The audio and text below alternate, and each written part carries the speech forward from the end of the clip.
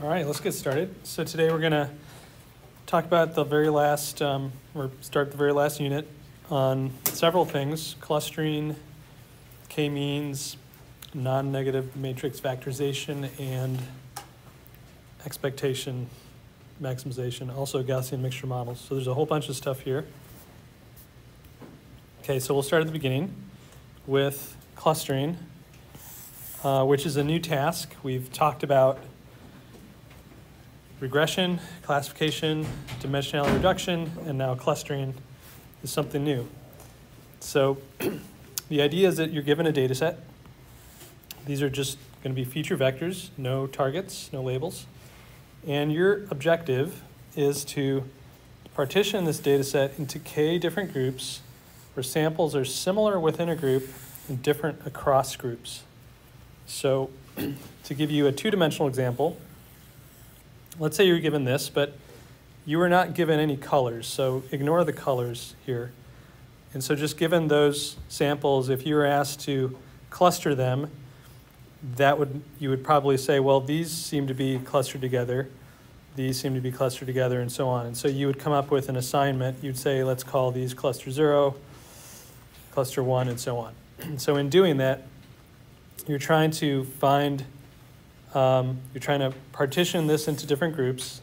Samples are similar within a group and different across groups. So in doing that, you're sort of saying, well, these are similar in the sense that they're all close by each other, or, it's actually a little bit difficult in some cases to define exactly what you mean by clustering. So there's actually many different definitions, different criteria that you can use.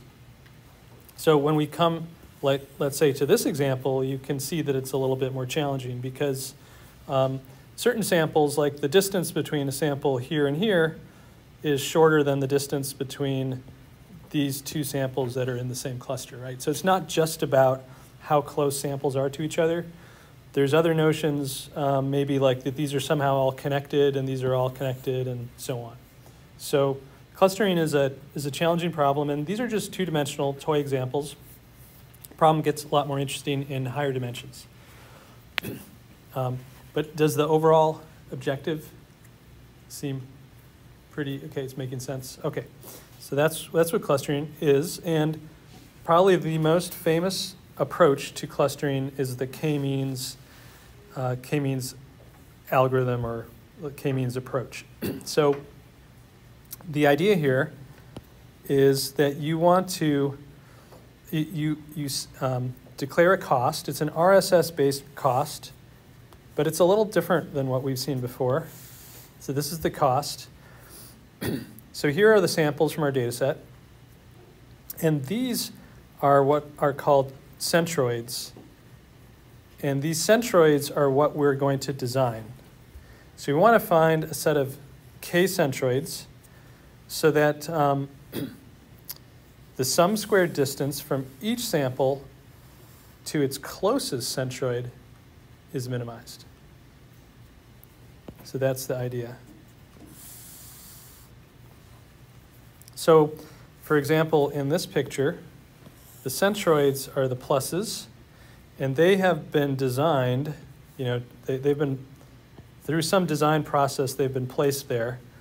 And for that particular selection of centroids, you can define the RSS cost as follows. So if you look at all the samples in this region, they are all closest to this centroid,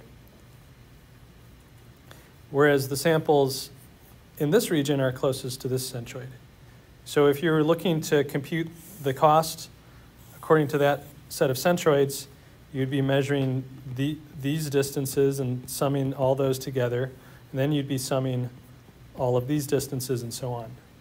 So that's one way to think about it. So it's like for every sample xi, to figure out how much cost it's contributing, you have to do this optimization where you have to say, well, which centroid is it closest to? Once I know that centroid, I can compute the distance, and then I can add that to the overall cost. So is that making sense, that definition? All right, so if we talk about or define the kth cluster as a set of samples in our training set that are closest to centroid CK, so like all these guys would be in one cluster, all of these would be in another cluster, and so on. Then we can assign a label to all those samples, call it kappa hat, by basically finding the K, the index of the centroid that's closest to xi. So essentially, like in this problem, once we found the K, we're actually more interested in the value of the norm. And here, we're actually interested in the value of K. We want to know which K was closest, and that's what we're going to report. So for all these purple samples, this is the closest centroid, and whatever index we labeled that centroid with, maybe it was 1, we would report 1 for those samples.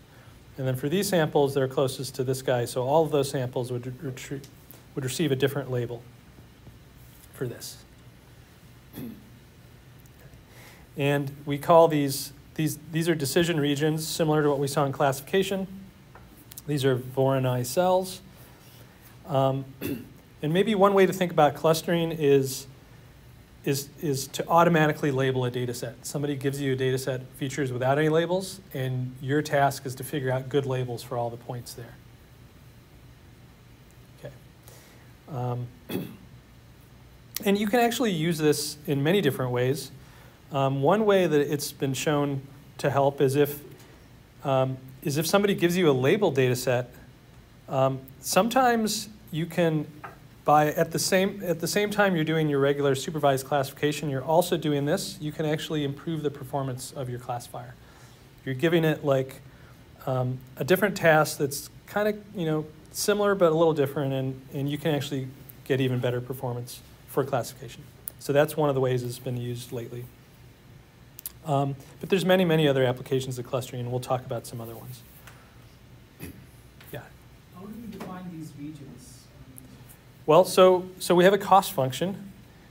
I mean, okay, maybe I'm not answering your question. So if you know what your centroids are, then the region is just the set of all x, set of all these x, such that you're closest to that centroid. So if I ask, what are the set of all the x's in the plane that are closest to this? You can see like there's going to be sort of a decision boundary here between those two, right? So all the points over here are going to be closer to this. But then there's another decision boundary, right? So it's like I would take the intersection, and then I notice, oh, there's this other one. So there's another decision boundary. So finally, this Voronoi cell that's associated with that is all the x's in that region. Yeah. So that is what you're learning, where to put the centroids? Yes, you're learning where to put the centroids. So what we have here is we have a cost in terms of the centroids. And the next thing is to say, how do we minimize this cost? There's definitely other ways to do clustering. This is how K-means does it. It's a very particular way to do clustering based on finding centroids that minimize this cost. We'll see a totally different way later. Okay, so there's an algorithm that is commonly used with K-means. It's called Loy's algorithm. And that's what you use to approximately minimize this cost. So unfortunately, exactly minimizing this is really difficult. There's no way to do that. But this algorithm works pretty well as a way of approximately minimizing it. So this is how it goes. It's an algorithm that's simple and then it only has 2 steps that you iterate. And in the first step, so you start with some initialization of the centroids. Then in the first step, you look at the data within each Voronoi cell. So since I know the centroids, I can define some Voronoi cells. And I look at the sample mean of the data, we'll call it mu k, within the kth Voronoi cell. So I do that for all my Voronoi cells. And then next step, I set my new centroid at the sample mean, and I repeat. So let's see how this goes, this example. So let's say that somehow we initialized here. So the very first step is to compute the sample mean of the data within each Voronoi cell. So first I have to say, well, what are my Voronoi cells? So since I only have 2 clusters, or 2 centroids, I basically have like a decision region here. Anything over here is corresponding to the blue centroid, anything over here, red. So that's what's being shown with that boundary. So now that I know that, I can label my points according to which cell that they're in. So these are all the blue points now. These are all the red points. So the next thing I do is I compute the sample mean of the blue points. And the sample mean of the blue points is approximately here. The sample mean of the red points is approximately here. Now that I have my new centroids, I basically start over. Now I find the Voronoi regions for my new centroids. It's basically this. So anything to this side is going to be blue. Anything to this side is going to be red. And as you can see, I changed the colors of the samples to reflect this new labeling. And then I compute the sample mean of the blue ones, which ends up being here. The sample mean of the red ones, which ends up being here.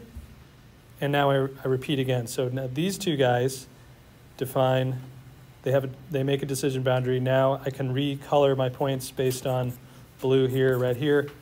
And you can see as we do this, there's less and less change to the centroids.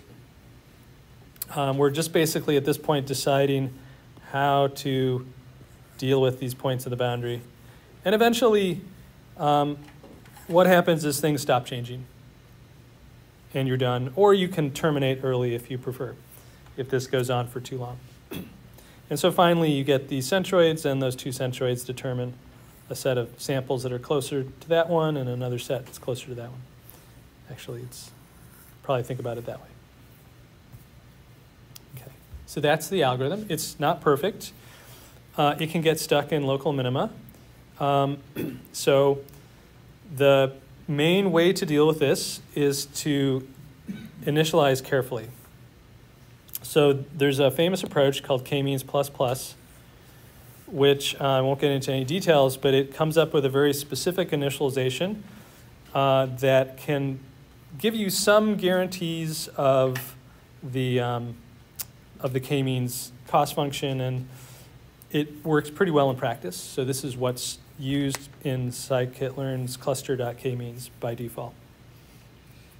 Another trick that you can use is you can use a number of initializations. Like you do this 10 times, 10 different initializations. Even the k-means plus is random. So you do this 10 times with 10 different initializations, and then you see the cost that you got with all 10, and you just choose the one that gives the lowest cost. So that's another way of escaping some of these getting trapped. Okay. So that's the approach. That's all I'm going to say about k-means. It's, like I said, very famous, very widely used. So we'll get a chance to test it out on a document clustering problem. So let's now talk about document clustering. So in this application, we have a huge corpus or a huge collection of documents. And the question is, how do we organize them? So like, let's say these documents have not been labeled. We don't know anything about them. We just know the words in each document. So again, clustering means grouping into similar categories. So here's our original uncategorized documents, and somehow we have come up with some categorization so that these guys are all sort of similar to each other and different from these guys that are all similar to each other and different from these guys that are all similar to each other. So that's our objective. This is an example of what people call text mining or natural language processing, which is also, another example of natural language processing, which is very much in the media these days, is ChatGPT and so on. So we're going to learn a little bit about how to deal with text and language and so on. So for our experiments, we're going to use a data set that is based on Usenet newsgroup articles. So Usenet is a very old online discussion forum Started on university networks in the late 70s, so we're talking really the very beginning of internet, or actually pre-internet. And they migrated to the internet, and their use peaked in the 90s. And so this is just a pretty small data set. It's pretty easily managed, so that's why we're using it. The documents, as we'll see, they're pretty simple, and they look like emails, basically.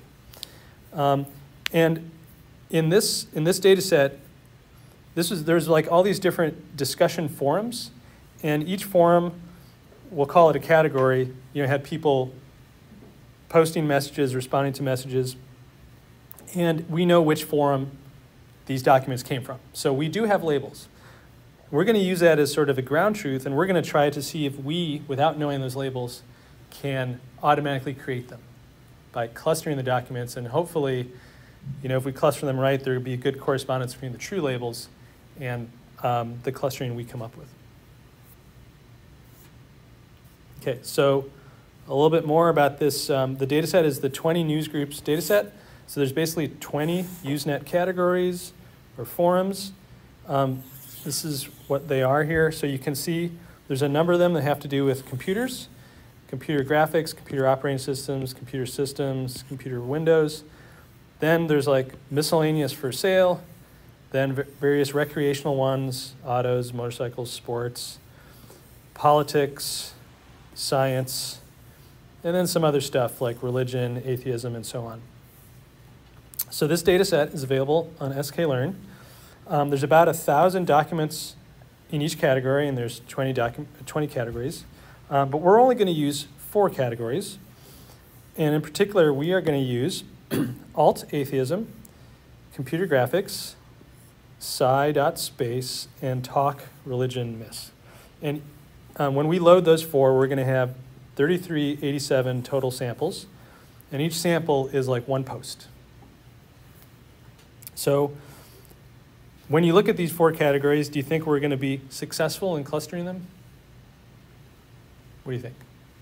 Probably not, because of religion, atheism. Yeah.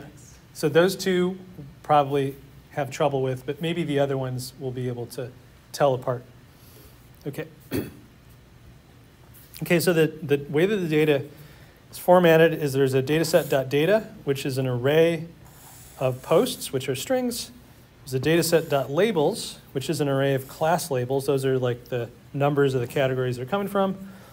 And then target names, which is just the title of each category. So, so this is an example of how we could load and print out a particular post. So this is just like document index number 10 in our data set. We extract this, we print it, and this is coming from computer graphics. And this is the post itself right here. And as you can see, it looks like a little email. Somebody's looking for help with a graphics card, and that's it. So pretty short. So some of them are longer, but yeah, this is mostly, this is representative of what they are. Any questions? Okay, so what we have to do first is we have to somehow encode these text strings into numerical features so that we can use them with k-means or any other approach, because everything we build is based on numbers, not strings. So so to do that, we'll first talk about the bag of words model, which is a simple but powerful model that's used quite a bit. So it goes like this. You have a whole corpus of documents, right? Many, many documents. You go through all your documents and you list all the words. And in this literature, they call the words terms. So basically, it's like building a dictionary of terms from all these documents. You just list them all, usually in alphabetical order. So for example, this is a super simple example where we only have 2 documents. We look through all the terms, and we make a list of them, which are those. Now, the way that you represent each document is just as a vector of word counts.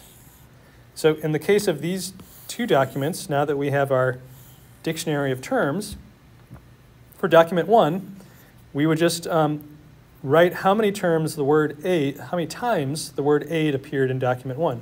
Turned out it never appeared, so it gets a 0. And then when we look at the word back, it appeared once, so it gets a 1. In this particular case, there's no word that appears more than once, but if I added, let's say, the word aid again to here, then that would appear twice, and I would have a 2 there.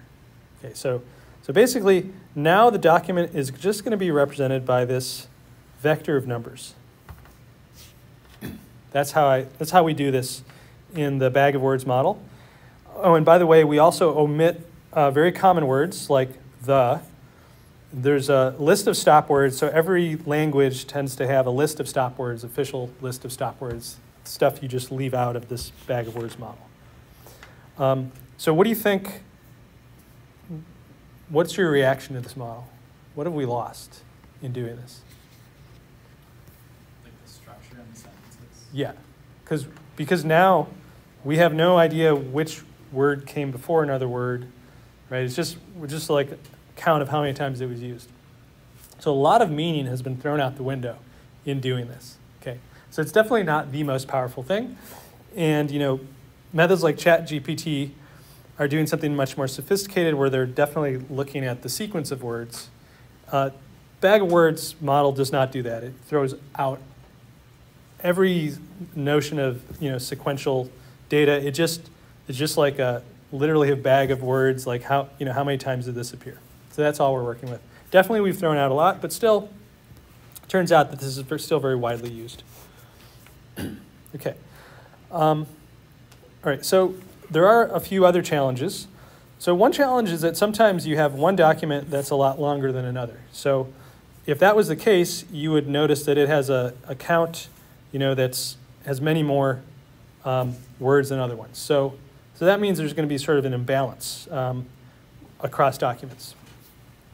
Another issue is an imbalance across words or terms, because some terms are used very often and other terms are very rare, and so you would have a sort of imbalance over terms too that could cause trouble. So to fix both of these issues, people use what are called TF-IDF features. So there's two parts to this. The first thing is called the term frequency.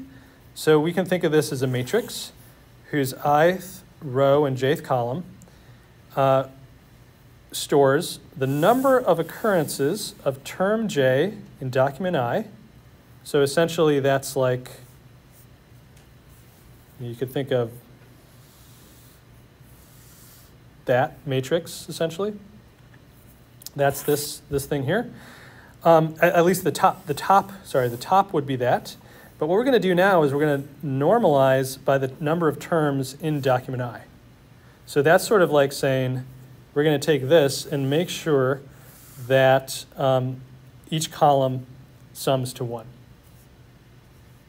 Okay, so what that's going to do is it's going to make us invariant to document size. So we got rid of that problem.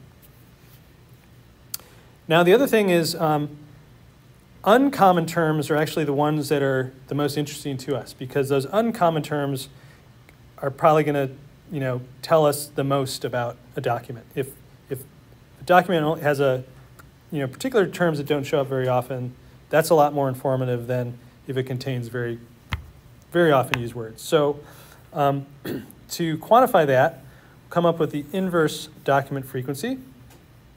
So let's look at this. So this is the number of documents with term j divided by the number of documents total.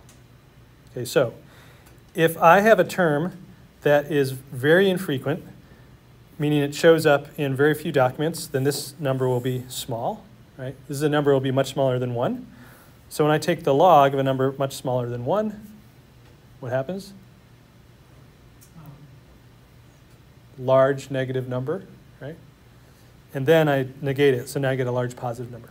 So this thing is higher for uncommon terms and lower for common terms. So finally what I do is I multiply these two things together to create my features, xij. So just like always in our course, I is going to index the different data points, which in this case are documents. and J is now going across terms. And so these are going to be my features. They're called TF-IDF features. And so, it has this term frequency, which we said is invariant to document size, but then you're multiplying it by something that is emphasizing the uncommonness of terms. And as you can see, it's pretty simple, but amazingly, it was used by 83% of text recommender systems as of 2015. So very commonly used, even as simple as it is. A lot of papers or books you might read, you'll see that they transpose this, but we're writing it this way just to be consistent with the rest of our course. Okay, so basically the transposed version of this matrix X is often called the term document matrix. That makes sense because this is sort of document term. So when you transpose it, you get term document.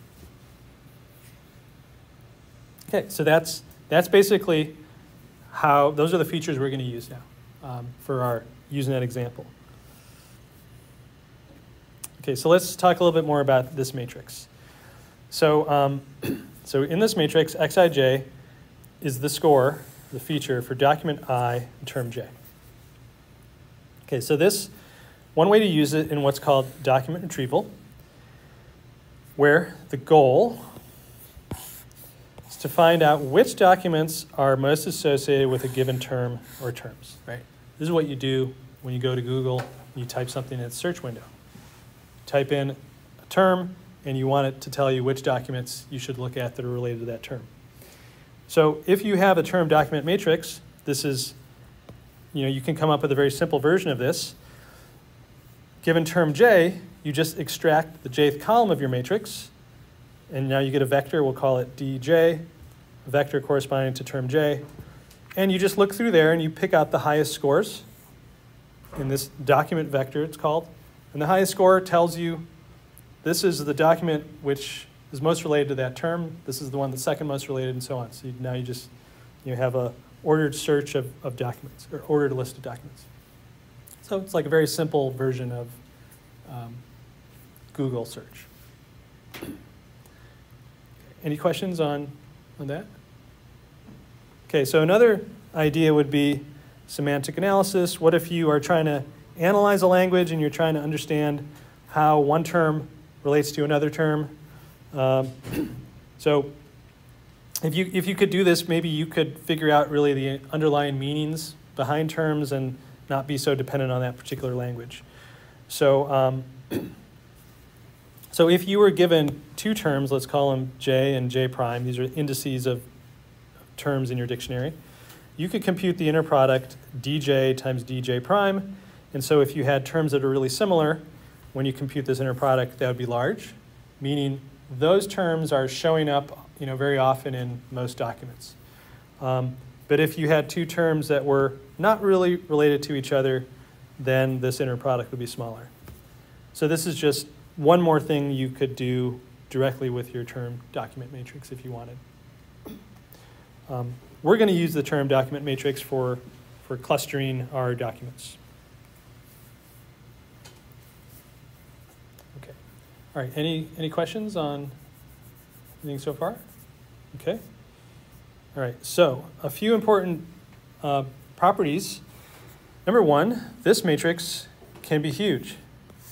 So because remember that it's in one direction you have the total number of documents you're working with, but in the other direction you have the total number of terms across all your documents. So even for our really simple example where we have like, I think it was 3,300 different documents and each one is pretty short, we have like 40,000 different unique words, different terms. So even in that one, it's pretty small. Pretty large number. Now, this matrix tends to be sparse, meaning sparse means most elements in the matrix are zero valued. And that's to say that, like coming back to here, you can see there's a lot of zeros. And that's because most terms are not used in every document. They're just showing up once in a while. Conversely, most documents don't have every word in your dictionary. They just have a small fraction. So you finally get a matrix that's quite sparse, mostly zero valued. sparsity is good for representation because basically, if you represent this as a sparse matrix, then when you store it, what you do is you first build a list of all the indices that are non-zero, and then you only store the value for those indices. Whereas, when you usually make a matrix in NumPy or MATLAB, it reserves space for a floating point or double floating point or whatever for every element, whether you're going to have a zero there or not. So sparse matrices are another way that you can represent things. You can do this in Python. You can do this in MATLAB. It's just a different way of storing a matrix. Now, when you have that sparse matrix and you want to do a matrix multiply, it's more complicated because you have to first figure out, okay, which are the non-zero things that I'm going to be multiplying, and so it can take longer. However, if the matrix is really sparse, then even those multiplications go faster because there's really not too many things to multiply. So, sparsity is just kind of a fact about these particular matrices, so it's something to be aware of. And typically, they are stored as sparse matrices just because of memory reasons. Okay, so another property of these matrices is that they have low rank, meaning they have few non-zero eigenvalues. So when you do a singular value decomposition, you find that most of those, I should probably write singular values here.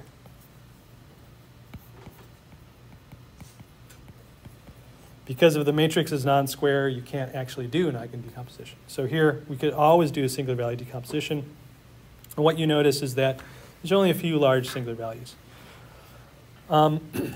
Finally, another important thing is that all the entries are non-negative. You can never get negative counts. So that's another important thing that we can exploit for document clustering.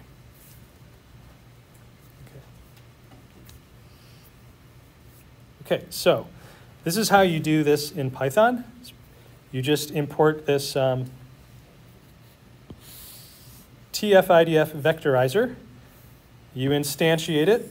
You tell it which stop words to use, the ones from the English language.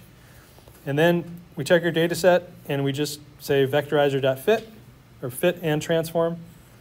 And basically, it comes up with our numerical features. And here we're printing out how many do we have, 3387.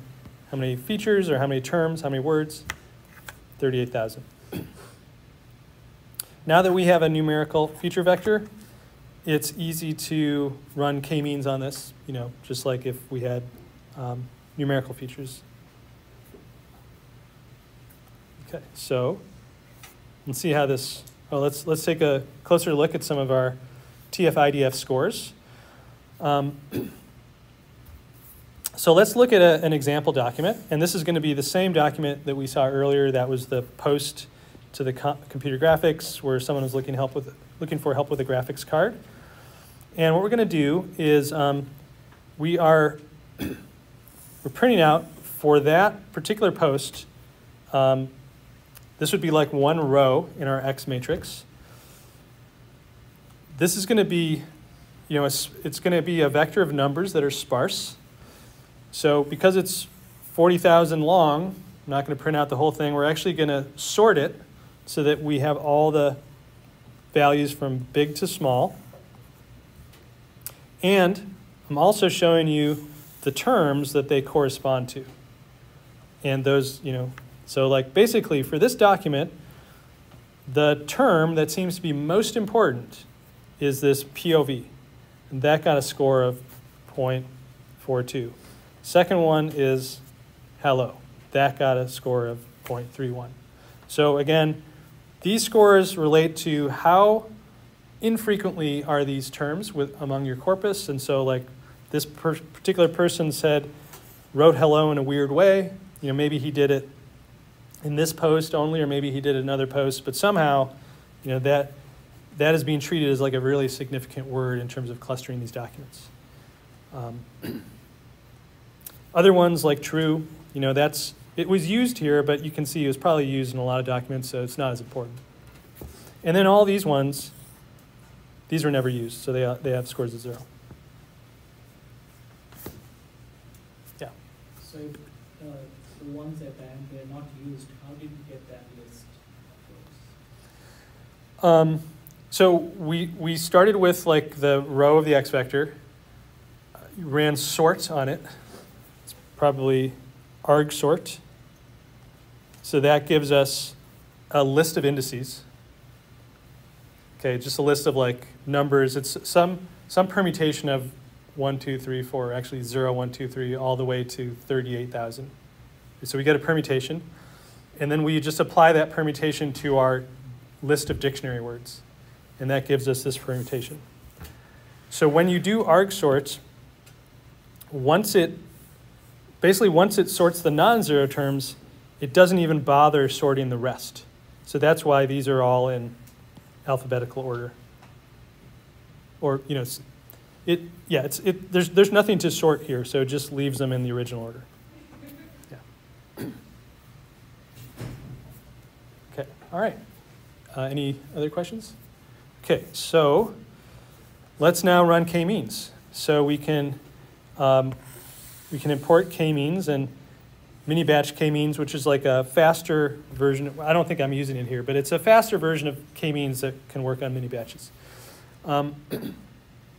And so to instantiate k-means, number one, you have to tell it how many clusters. So this is an important, you could say limitation, or it's just an important feature of k-means where you have to say how many clusters, how many centroids for it to make.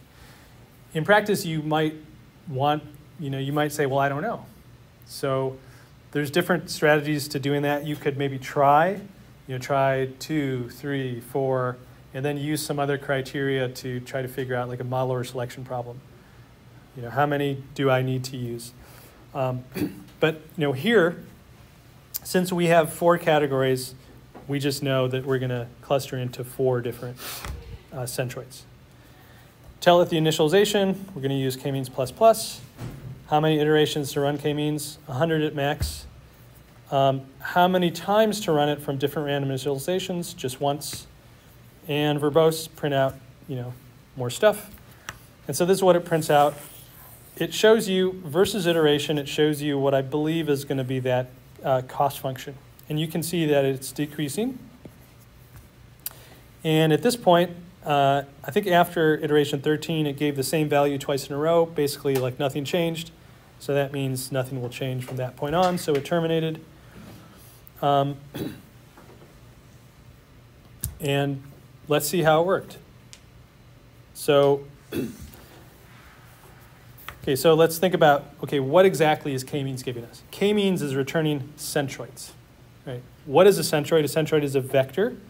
In this case, a vector of TF-IDF scores, because that's what our features, that's the format of our features. So in particular, it's going to give us a 38777 length vector. And so that means that every entry in that vector corresponds to a particular term in our dictionary. So what we can do is we can go through our 4 clusters, and let's print out the top, the largest TF-IDF scores for each cluster.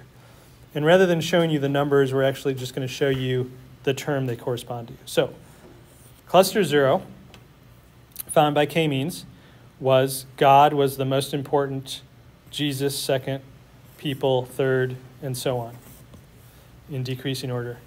Cluster 1, edu, rights, article, so on. Cluster 2, graphics, thanks, image, file. Cluster 3, space, NASA, shuttle, launch.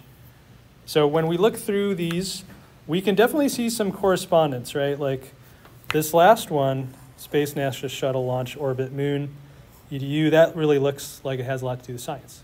So that seems like something worked there.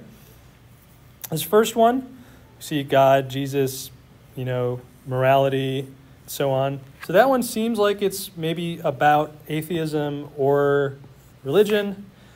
This one, I don't know. I don't really see anything happening in cluster 1. And cluster 2, cluster 2 has graphics, image, file, program, format. So that one probably is to do with computer graphics. Okay, so we can see we have, seems like it's kind of working, but maybe we could be a little bit more quantitative in terms of analyzing things. So to do this, we can compute a confusion matrix, and it's a particular kind of confusion matrix. So it's going to be, we're going to make a matrix where this lth row and kth column is the fractional contribution of the true category L to cluster K. So this is what we get. And what I mean is, when you look at every column, the numbers must add up to 1. And so this is for column K. So this is for a particular cluster. This shows you how much of that cluster came from, how much of that, yeah. For cluster 0, maybe I'll write it up here. This is K equals 0, cluster 0. And then this is L is the true category, the true news group. So 55% came from alt-atheism, 45% came from talk, religion, misc, and then, very little came from the others. When we look at the next cluster, we see that it's really doesn't really seem to have much structure here. It's just kind of a pretty dense combination of all the different true categories. This next one, though, we see a high concentration, 94% of computer graphics. And the last one, 99% are coming from sci-space. So, seems like it's, these are doing a very good job. I mean, this one is, you could say it's not doing a perfect job, but we already kind of acknowledge that it might be almost impossible to split alt-atheism from talk, religion, miss, right? So, but then this one doesn't seem like this is some sort of failure. It's not really working. Okay, any questions? Okay. Let's take a look at an error. So let's look at cluster 2.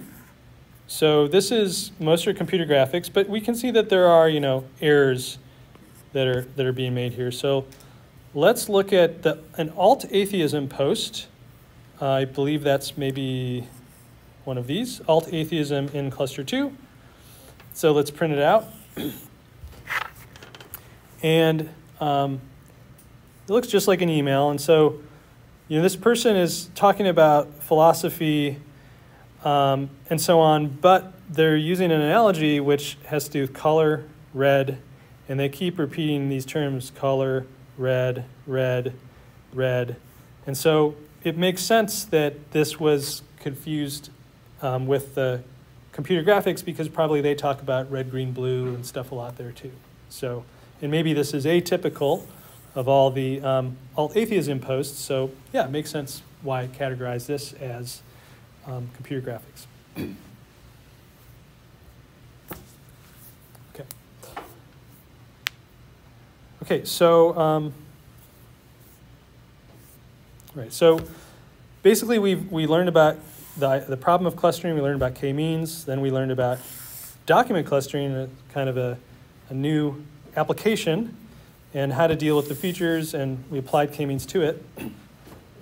What we'll do next is talk about some very different methods to clustering. One, which is called latent semantic analysis, is basically just PCA, using PCA for this. And then the other is similar to PCA, but enforcing non-negativity. It's called non-negative matrix factorization. Okay, so basically, this is sort of just a high-level overview of how could you use PCA for this problem? How does that even make sense? So remember that PCA, essentially the first step in running PCA is to do this singular value decomposition.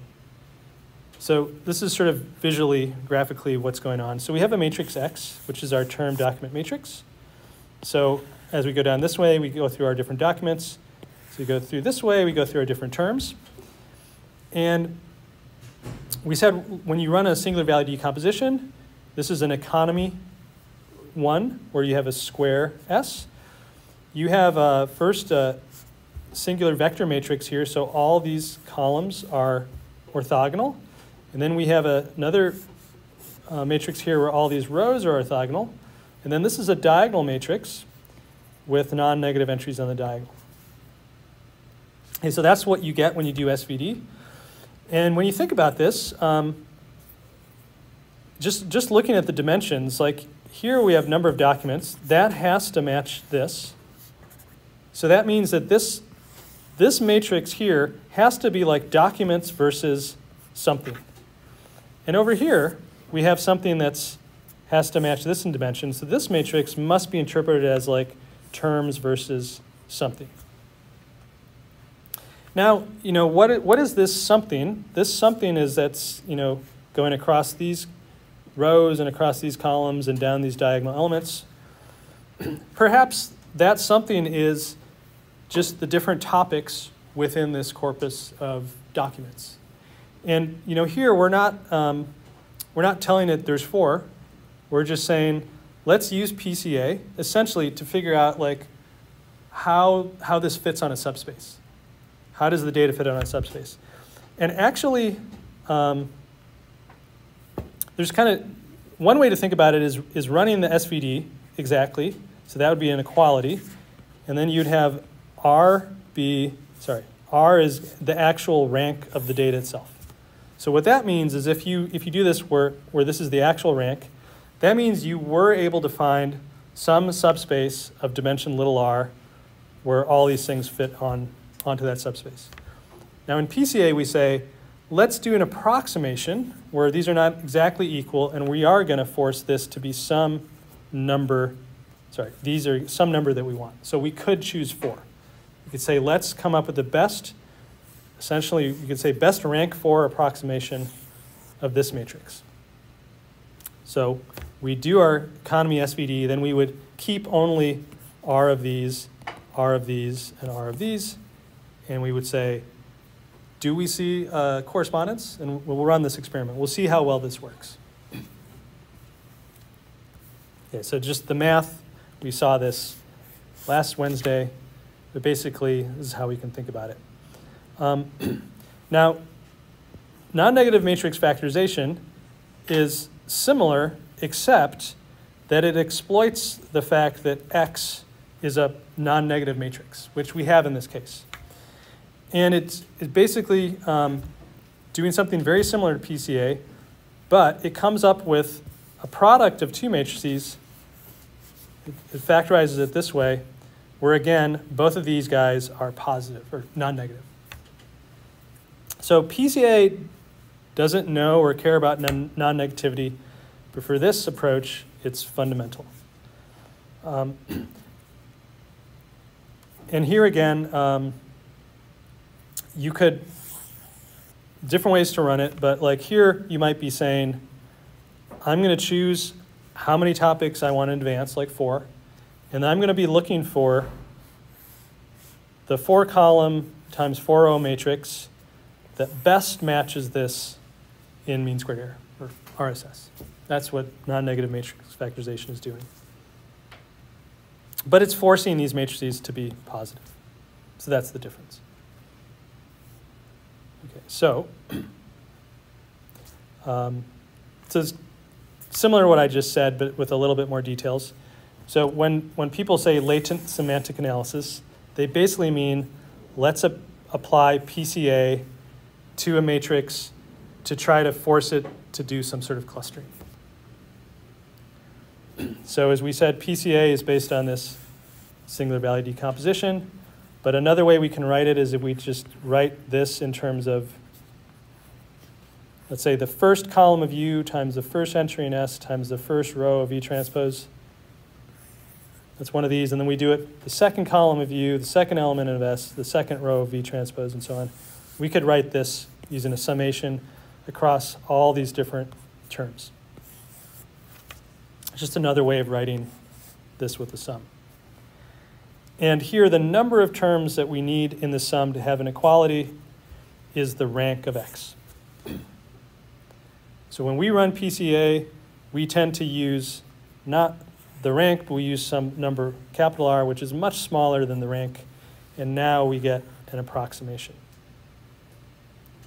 Okay, so that's that's essentially what we're doing. And in doing this, we're kind of implicitly choosing R as the number of topics that we're trying to force in this decomposition. Okay, and so if we want to talk about these terms in terms of the language of documents and terms, we could say that the columns in this matrix are the principal document vectors. Each one of them has the same, so each one of them is a vector where the number of entries is the number of documents. Or these guys we could call the principal term vectors.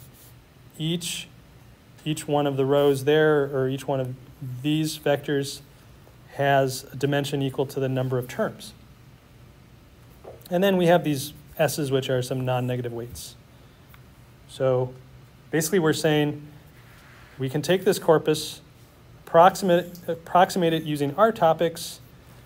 When I look at the ith row of the U matrix, that's the relative contribution of document I to the R topics. When I look at the jth row of the V matrix, that's the relative contribution of term J to the R different topics we have. Okay, so this is just sort of an intuitive idea. It's not clear whether this really works or not. I mean, I guess it works to some extent because it has an official name and everything. So it's something that people do. But there are some kind of weird things about it, because when you run PCA, there's nothing that guarantees that the U and the V terms are going to be non-negative. They could go negative. So that means that you have like negative contributions of documents or terms. So how do you interpret a negative contribution? So that's kind of an issue. Okay, so let's see how this works. Let's just try it. So we do the same as before. We run SVD. We look at the different, let's see, so these are going to be the V's, because the V's here are associated with the number of terms. So for each V, we have a list of our different terms. And we sort the V elements from biggest to smallest and print out the different words that correspond to the most important V terms for principal component 0. And you can see what we get. Doesn't really seem to make very much sense. Okay, second principal component, again, not seeing much structure. Third one, yeah, not seeing much structure in any of them. Let's check by computing the matrix that we computed earlier, where each one of these rows is normalized to sum to 1. And so this shows us for the first principal component, what is the distribution across the true classes. And here we can see there's not really much clustering going on. We have all the different true classes represented almost equally. And this is true more or less for all these different clusters. So basically, this was a big failure. It's just not working for clustering this data set. So we can take this other approach, which is non-negative matrix factorization. And so here, it has a formulation that looks almost identical to PCA. So in PCA, we had B and, what do you call it, Z, I think was the other one. So the only difference here is that we are requiring these matrices to be non-negative. And it turns out that there's no way you can come up with a closed form solution like we did in PCA, but you can design algorithms to approximately minimize this. The advantage, so one thing is we know that the approximation error will be larger than with PCA, because this is adding an extra constraint. So, if I remove this constraint, which I do in PCA, then I can possibly make this smaller. And in fact, you can. By putting this constraint there, you're not actually able to get as good of a fit. But maybe what you get in terms of W&H will be more useful. They were completely useless, as we just saw with PCA. Okay, so we do this with our data set. And this is what we get. So for the non-negative matrix factor 0, we get things that look very good, very much like religious or atheism terms. The next one, things that look very much like what you'd expect from computer graphics. Next one, very good with respect to science. And then the next one, again, very good with respect to either atheism or religion. We can go through our cluster analysis. And so now our first one, you can see is almost completely dominated by alt-atheism and the religion one. The next one, 93% computer graphics, pretty good. The next one, 85% space. And the last one is, again, almost a perfect split. Well, okay, not perfect. 93% of the data is either atheism or religion. So this is even better than what we got with k-means, because k-means had that bad column, right? We now have no bad columns. They're all pretty good. Okay, so this actually seemed to work pretty well, this non-negative matrix factorization. And just to explain a little bit about what's going on, it turns out this approach has a very different way of putting things together to approximate the matrix. So we can interpret this as what's called a parts-based representation.